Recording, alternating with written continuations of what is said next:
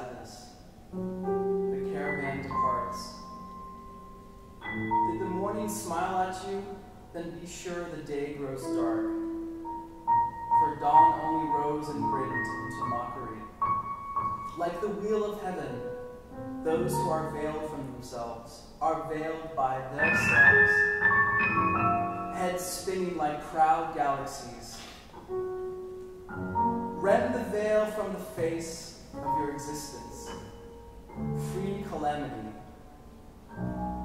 Drink the poison of death's hour. Win the sweet juice of the cup. The medicine for heart's pain in the death of your tarnished soul. Only this, a bit of poison.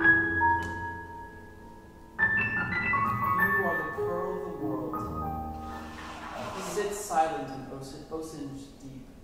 Do not strut the shore, showing off to banks of worthless reeds.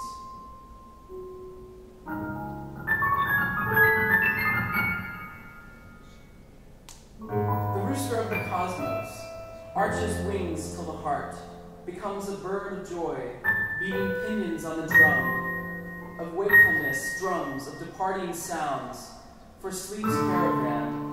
A moon raised by sorcery from a deep well, dawn, climbs from behind the hills, behind the wills, while the real moon herself lifts slowly from dawn's embrace like a fishtail splashing.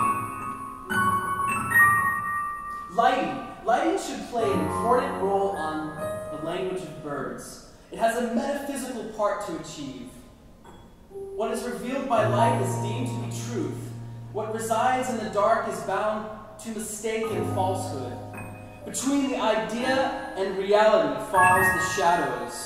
What's written beneath the sun clock here in Oxford, I ran into it yesterday, June 29th.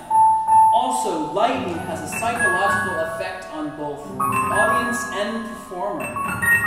The piano should be well shown, well lit. It stands for the real object in the piece. Via intellect, the performer doesn't scratch reality. He merely interprets it. He must touch it to play it.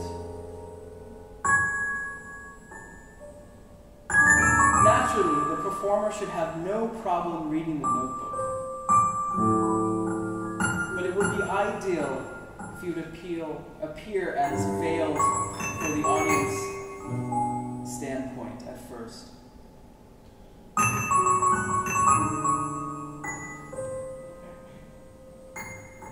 See your own nature, that is not more or less, not existing and non-existent in yourself. From within reality, take a look at contingent phenomena. They are without real existence. The essence